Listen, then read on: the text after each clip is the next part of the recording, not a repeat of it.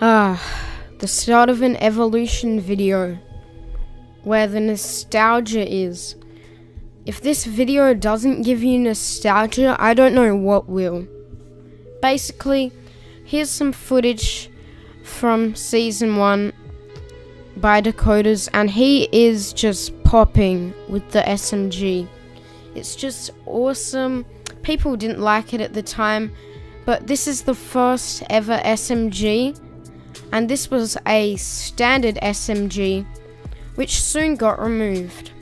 Yes, that's right, around February of 2018, the SMG in Fortnite did get removed, except the tactical SMG stayed. If you want more nostalgia, just look at this. OG Fortnite in Pleasant Park with the tactical SMG.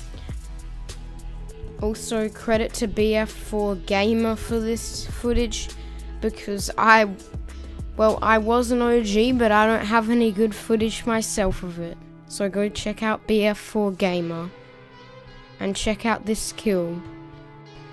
Yeah, this weapon lasted its fair bit, but then it got removed. Again, another SMG down.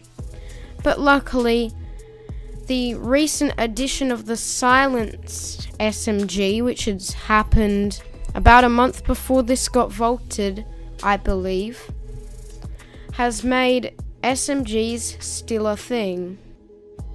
Now, this weapon was pretty sneaky. In fact, just the grey rarity of a silenced SMG can pack a punch of 153 damage per second, with 17 damage per shot and a whopping 42.5 headshot damage. That's just 10 less than some pump shotguns these days. The gun was intense, especially if you were in a bush, even though nobody does that these days. Little did I know that soon this amazing drum gun would be released, and it's OP as hell. Nobody was ever able to get so many kills so quickly before.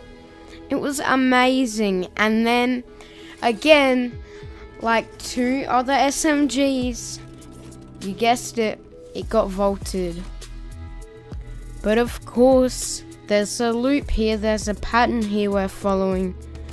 So, again, a new P90 was added before the drum gun was vaulted.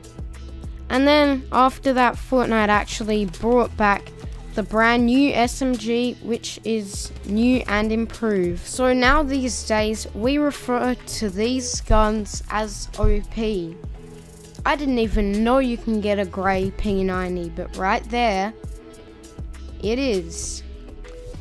And the grey P90, the funny thing is, it does 170 DPS with 34 headshot damage, but the fire rate's really good.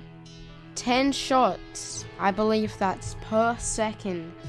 And the legendary one does 210 damage with 21 damage regular and 42 damage headshot, so it can melt someone. And the improved submachine guns, this one 228, that's even more than the P90, and the P90 is awesome. The cool thing about it, actually, I prefer that to a submachine. You get better aim with it, at least I believe. But all of these SMGs are really overpowered now, and people just overuse them.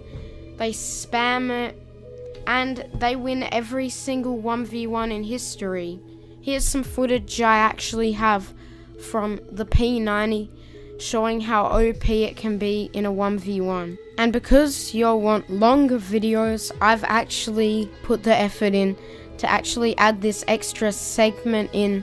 It's basically just another video I've made, but you can go check it out. It's called Pointless 1v1 with Pork GG, And it's actually relevant to this video because it actually has a clip from the new P90 gun and how OP it can be. Like, I melted pork and I didn't even hit every single shot.